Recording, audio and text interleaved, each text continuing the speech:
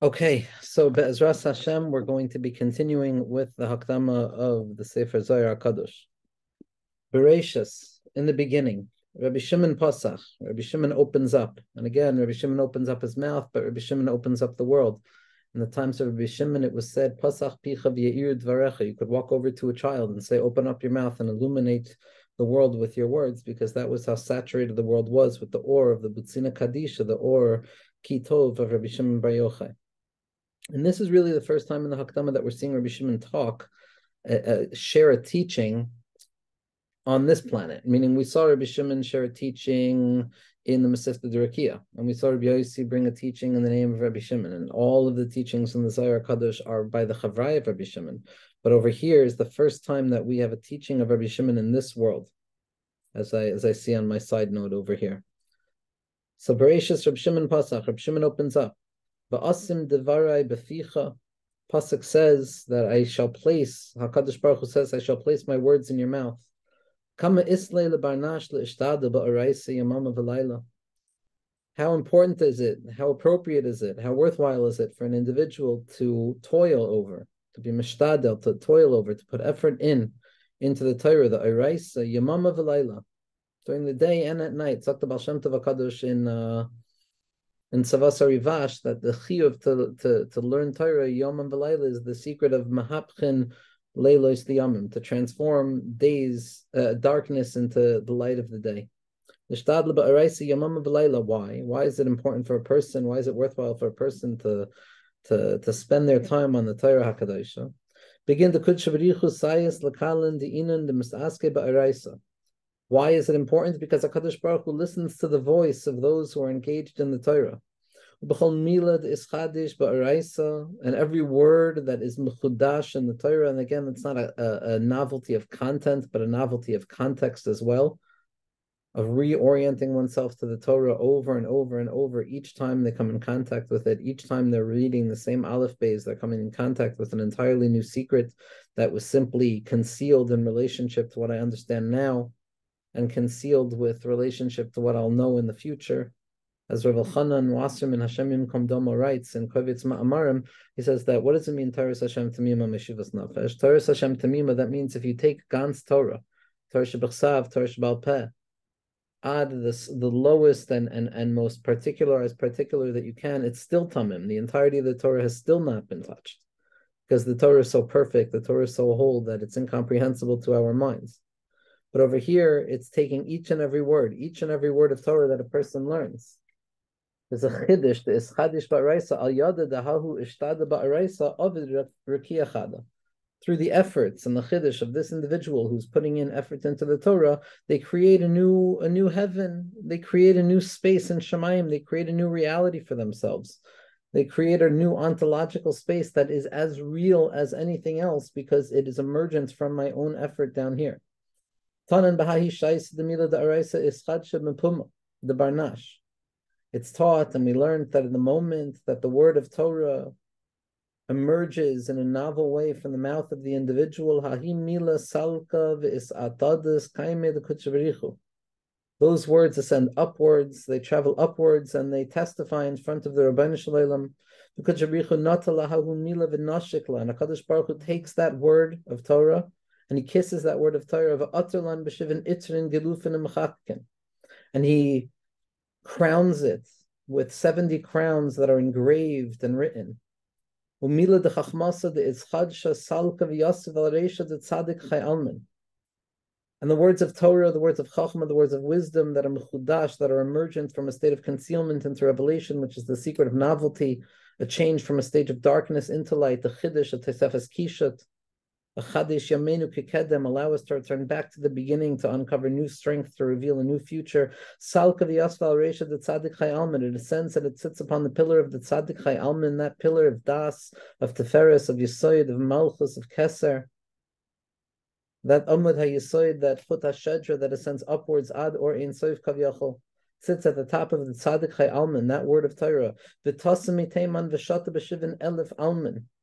And it leaves that place, it settles there, and then it leaves, and it flies from there, and it floats, and it flies in a floating way throughout the 70,000 worlds. Again, 70 is the language of the Sheva Tachtonim, of Chesed to Malchus, which is multiplied by 10,000. V'slika legabe atik yom, and it ascends from that place of revelation. It ascends from that Chut HaShedra, from that place of the Tzaddik Chai Alman, and it ascends into all of the worlds upon worlds upon worlds until it comes to sit in that chamber of the ancient days.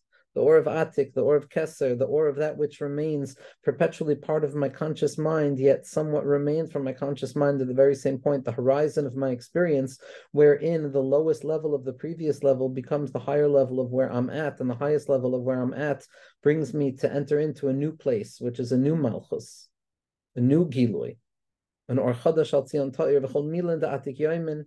And all of these words of the ancient days, Milan de Chachmasa, they're words of wisdom, as wise as these words are, and ancient as these words are still caught up in the secret of the concealment above. And this word of wisdom that has been created here, that or of novelty, something new, the possibility of a shift, and that which is old, Kadsalka, as it ascends upwards, it's chabris be'inan milan da'atik yomin. It attaches itself to all the other words that created all the other heavens in the world. The salka v'nachta bahade, and it meets them and it rests with them together. Va'ayeles b'timnasar almen gnizin, and it ascends into those 18 worlds of concealment. The tzaddik chai almen, chai yeducha. The ayin that no eye has beheld other than HaKadosh Baruch Hu himself, that secret of 18, that secret of the panemius of that soid, of the or of Yesoid Kitov, that light that is hidden away, or Zarua Letzadik Uliyishalev Simcha, that or of the Chai Alman, the Chai Olamin, the Chai Olamin. Nafki Meteiman, and it leaves that place and it journeys on, Vishaten, V'asyin, Melilin, Vishleiman, and they ascend and they float away and they arrive back filled and perfect, filled and whole, rather. This Adadu Kame Atik Yoimin, and they stand in testimony in front of HaKadosh Baruch Hu Atik Yoimin, Ba'yi Shaisa Oirich Atik Yoimin, B'hai Mila V'nicha Kaime Mekila. And at that moment, HaKadosh Baruch Hu takes that word and he places it in front of himself above all other words. Natilahahi Mila. He takes that word that was ascendant right now, that new chiddush from wherever the person finds themselves, the Atela, and he crowns it. B'tlas mei of shivin elef itrin, in 370,000 crowns, like we saw 370. The Shanuhurin, the Shin and the Ayin, the Shashua. The secret of Torah, Lule Sarascha Sha'ashua Azavaditi Biani, if it were not for the capacity of novelty within the Torah, within the way that I look at reality, the judgments and the reflections that I have as a Yiddish and Neshama in this world is my chelik in Torah, and that os of Torah can find itself stuck in the ground in the secret of Nafal os, and we can pick it up and refine it till it becomes Nifla os of the Torah. But in the end of the day, each and every person's Torah is Lule Sarascha Sha'ashua. If I can't find that novelty of the Minei Bay, of something emerging out of itself more and more, in spite of the fact that the source of it seems to have dried up, so then we can understand the secret of the Pirya Biribya that's inherent within every word of Torah that we speak. This word ascends and it travels and it arrives and it rests and it creates a new heaven. And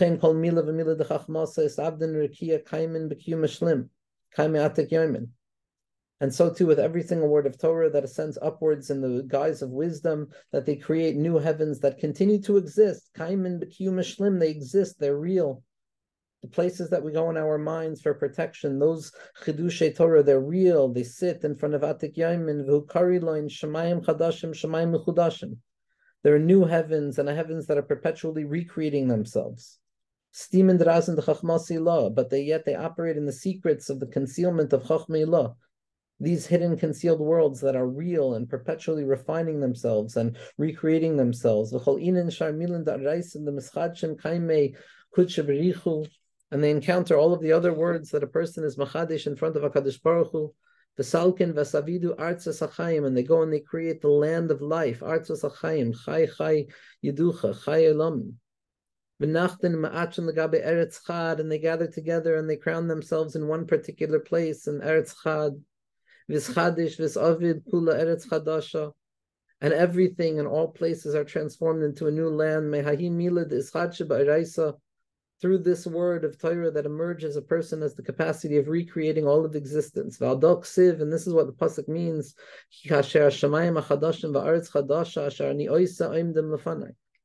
Kadosh Baruch Hu says, these new heavens, this new world, this refinement and renovelization of everything, the opening of newness from within the old, Ani oisa, that I engage in, that I create. Asiti like siv. Pasuk doesn't say, Kadosh Baruch Hu says, I have created these. Ela oisa, I am creating them. The avid tadir. Then my Bereshis is happening tadir, tadir, tadir, tadir, always, always. Every point of reflection is a new creation of the world when one realizes that every ounce of their lives is a chelek of Torah. Mi'in al-chidush and v'razin da'iraisa, they emerge out of these novelties and these secrets of the Torah. V'adok siv, v'asim dvar b'fichu, b'tzel yadai k'sisecha, lintoy shamayim l'sadaretz. And this is the pasuk we started off with from Rabbi Shimon. This is again Rabbi Shimon's first teaching. That I shall place my words, says HaKadosh Baruch Hu, in your mouth, b'tzel yadai, and in the shade and protection of my hands, k'sisayach. I will cover you, lintoy shamayim liyasad aretz, in order to plant a new shamayim and to create the foundation of a new land. Hashamayim like siv, it doesn't say the shamayim in some metaphysical way, as if it's one specific thing that has to be identified. Like siv, ela shamayim, shamayim, it's a nameless, anonymous thing. Rabbi Lazar, who's always with Rabbi Shimon, even when we don't know that he's with Rabbi Shimon. Even when we don't know that he's with Rabbi Shimon. Mahu b'tzel yadai k'sisayich. What does it mean that I will cover you, I will shelter you in the shade of my hands? Amrlei, Rabbi Shimon answers, B'shaisa this Masar Araisa Moshe. In the moment that the Torah was given over to Moshe, Asu Kamariba Demlachi Loin Lu'ikin B'shalhuve Defumen, that there were a number of celestial forces that came and they wanted to challenge him and burn him with the flames of their mouth. Until the Kadosh Baruch Hu covered him, protected him.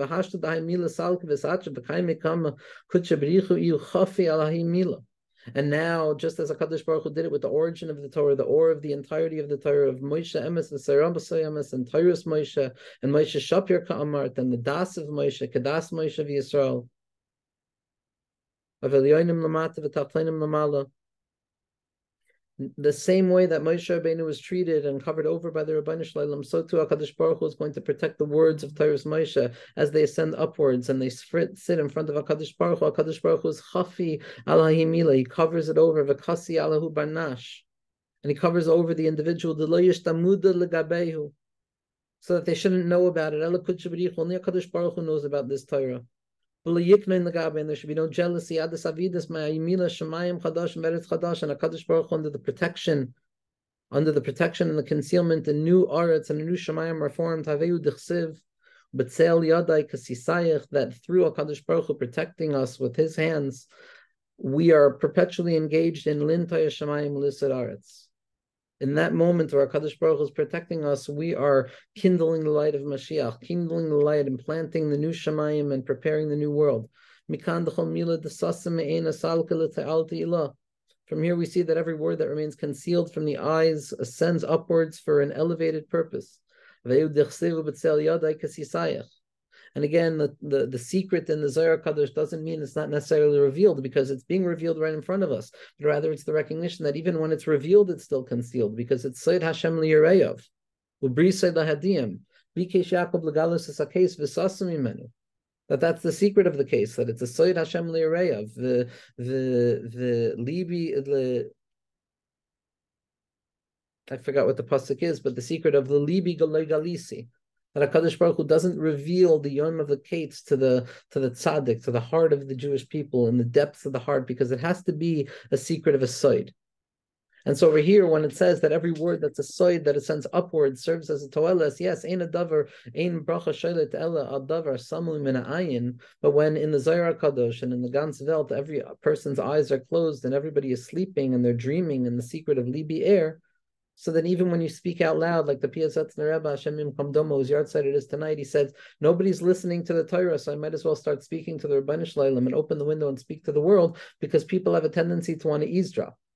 And so there's no ba'aya with speaking out these words of Pasach Picha v'Ye'ir Dvarecha. If one enters into the table with Rashbi, one lives in the door of Rashbi. And if one lives in the door of Rashbi, then there's no problem with revealing the deepest secrets of Torah, because we're aware that it's still a secret. And that's the Ta'al Te'ilah. Haveu d'chsiv b'sel yadai kasisayach. V'amay eschafi v'eskasya me'ena. And why does HaKadosh Baruch Hu need to conceal it and protect it from the eye? Begin l'tayalti ilah, so that it should have an ascendant purpose. And what is that purpose? As it is written, l'ntoya shamayim l'sod aretz, to plant a new shamayim, to create the foundation of a new earth. Hamad Itmar, it says, Loimer l'tzion amiata. So that HaKadosh Baruch Hu says to Tzion, amiata, you are my nation. Loimer l'inun tarin umilin de mitziyonim ilin al ilin imi amiata. That one should say, HaKadosh Baruch Hu says to every one of these words of Torah and these worlds of Torah that fold one upon the other, Ami ata al tikri, as the tikkunim say, Ami ata, as if you are my people, Ela imi ata, but rather you are with me, Lemeheve shutve imi, that you are my partner in the creation and the novelty of this world. Ma ana b'milule dilei avadis shamayim va'aretz, just as I have created shamayim and aretz with my words. In the words of HaKadosh Baruch Hu, the new heavens are created. So too by you, with every word of Torah, with every word of tefillah, because the tachlis is to mahapich the Torah into a tefillah, of a helplessness at the heart of Torah, that's a beseeching after the Rebbeinu Shalom of help me, help me, help me. Of Hatzileni, of Lule Serascha Sha'ashuayos Vadati, the Sha'ashuim of Torah are Niskala in accordance with the recognition of Lule Serascha Sha'ashuayos Vadati Biyani, in accordance with the knowledge that I can't live without your Torah, so too is going to be the secret of the Sha'ashuay HaTorah, which are creating new worlds. Zakin Inin de Mishtadli de Araisa. Praiseworthy and meritorious are those who spend their time in the Torah. Okay, Ezra Hashem should be Zoicha. Okay, Chaver, Laila Tov.